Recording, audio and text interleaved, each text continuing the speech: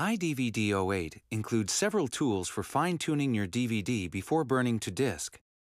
To access these features, choose Project Info from the Project menu. At the top of the Project Info window, you can quickly edit the name of your DVD. You can also change the aspect ratios of menus on the DVD. If you do so, be sure to check that titles and images haven't been cropped out in the process. If you're sending your DVD to someone in another country, you can also change the video mode to match the TV standard of their country, either NTSC or PAL. Next, choose the encoding mode for your DVD. This is the method iDVD will use to convert your movies, menus, and photos ready for playback on DVD. The default mode, Best Performance, is the fastest, since it encodes your movies in the background while you build your project. It's the best choice for projects under an hour. For longer projects, choose between High Quality and Professional Quality. Professional Quality takes much longer to process, so only choose this if you're prepared to wait a while before burning the final DVD.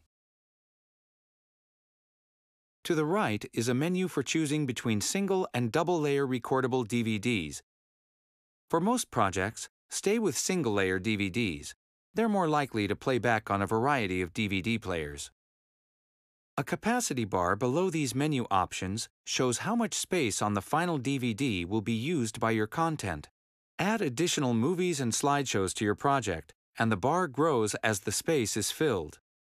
If the capacity arrow stays within the green quality zone, your DVD will look great at the current encoding settings. If the arrow moves into the yellow or even red, you may want to try the Professional Quality encoding mode instead. Close the Project Info window once you've completed your adjustments.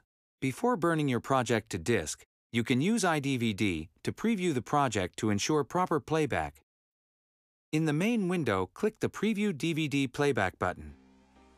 iDVD opens the project in a new window and displays a virtual DVD remote.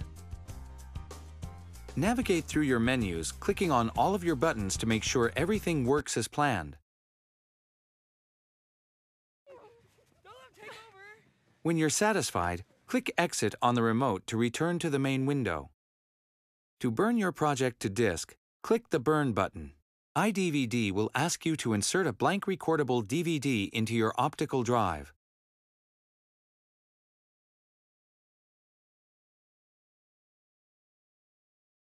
When finished, iDVD will eject the disk.